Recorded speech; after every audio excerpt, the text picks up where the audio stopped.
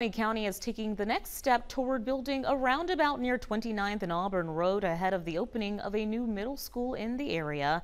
Today, Shawnee County Commissioners approved the process to request bids from companies that can complete this portion of the $12.5 million project.